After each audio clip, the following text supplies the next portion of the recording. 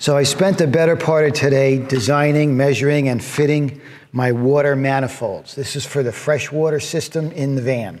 Cold water, hot water. The cold water manifold, in my case, typically has 4 zones. So you have your main feed that comes in, then we've got one zone that goes to the water heater to make hot water, and then it sends it to the hot zones. Then you got another one that goes to the sink, you got another one that goes to the shower, and you have one that goes to the mixing valve for your outdoor washdown. The mixing valve for the outdoor washdown needs hot and cold water. Hot comes in one side, cold comes in the other. You adjust the mix to your desired temperature, comes out the bottom and goes to your outside spigot.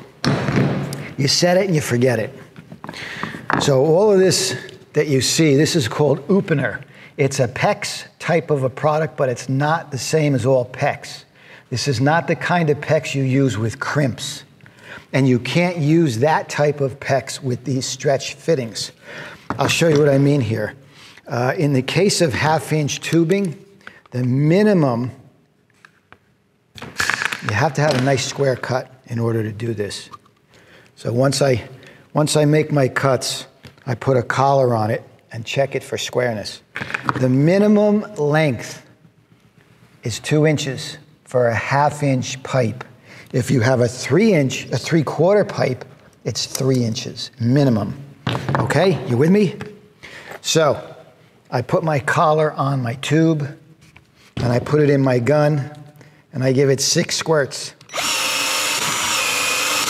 1, 2, 3, 4, 5, 6. Then you slip in your fitting, and that's it. That's done, watertight. Okay? All because of this gun, the Milwaukee Uponor tool. It's expensive, but in my opinion, it's worth it. Now let me go get another collar because I'm not completely prepared here. So now, every connection point needs a collar, okay? A little white collar. What I'm doing here now is I'm putting this on the bottom of this first zone because I know that this one's going to the cold water in the galley. My whole manifold is going to be under the galley in the rearmost cabinet against the back wall. I mounted a backer board there. So this is on the side of the van. That's heading forward to the sink. So again, I've got my elbow ready. I stretch this out.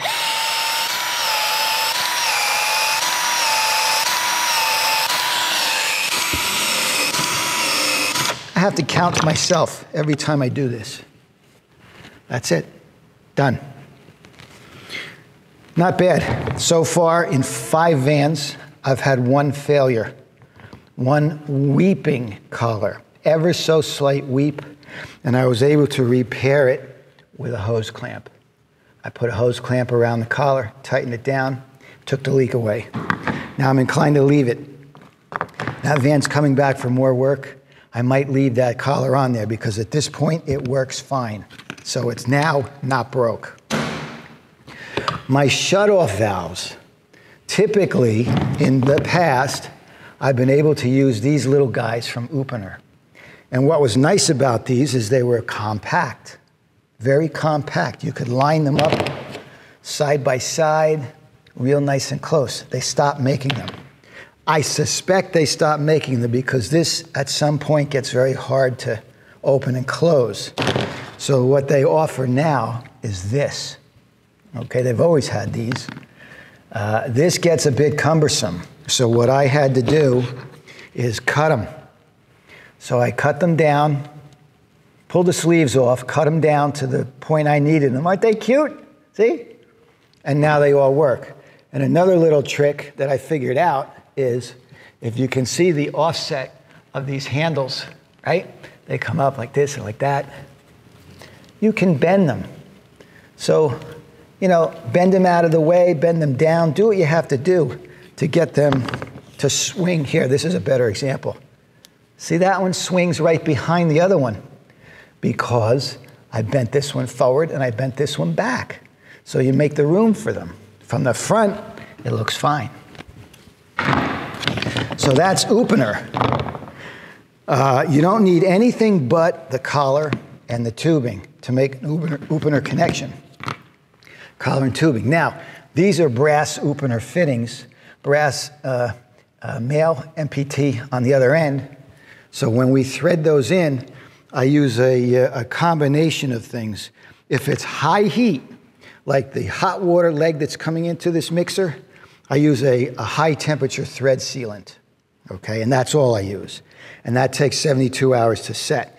If it's a warm or cold fitting, I use some thread tape, and then I use a different type of thread locker.